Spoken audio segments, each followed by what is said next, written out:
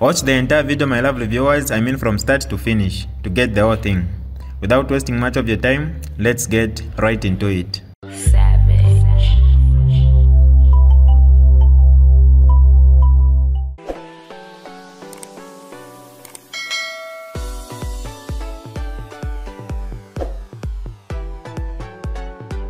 Hi lovely viewers, it's me again, your one and only Mutati Mpundu.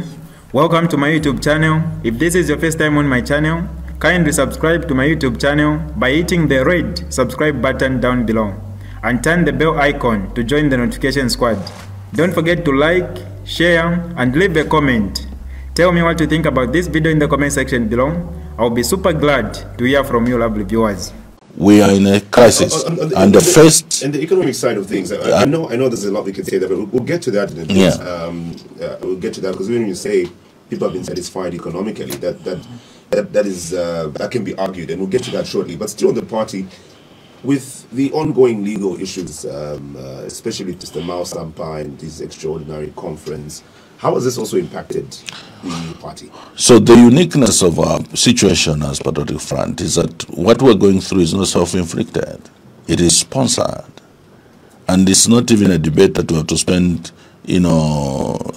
hours discussing. The Zambian people know that Misaka in the and the UPND, they are the ones that, out of fear and desperation, seeing the fact that Patriotic Front is not disintegrating as they had anticipated.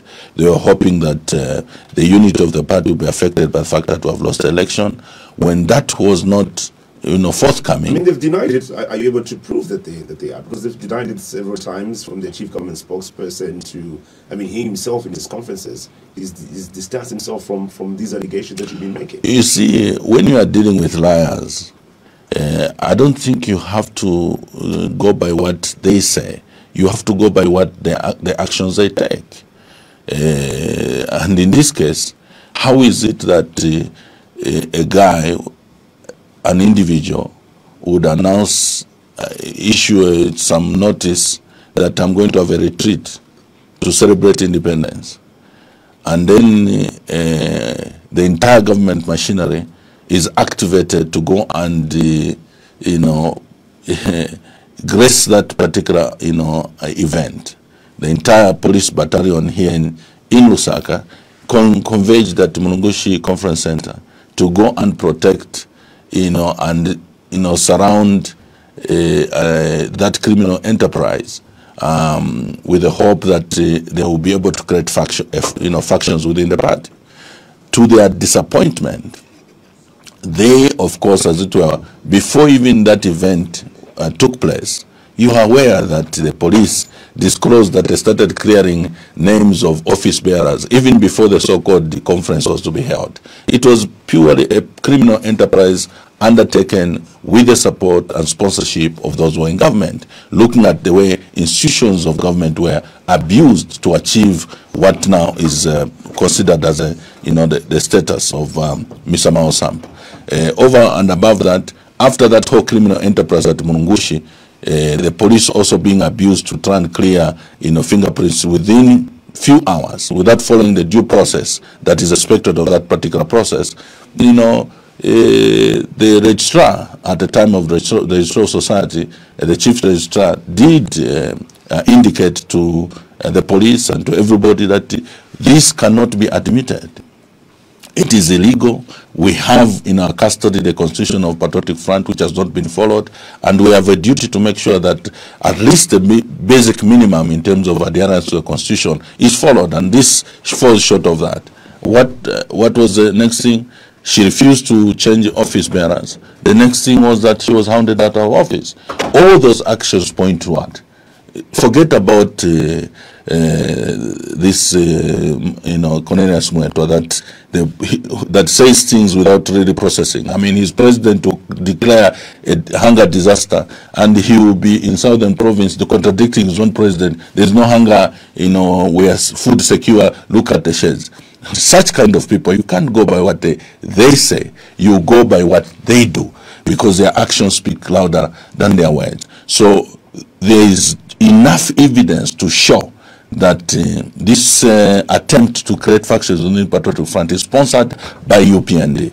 We have been, as it were,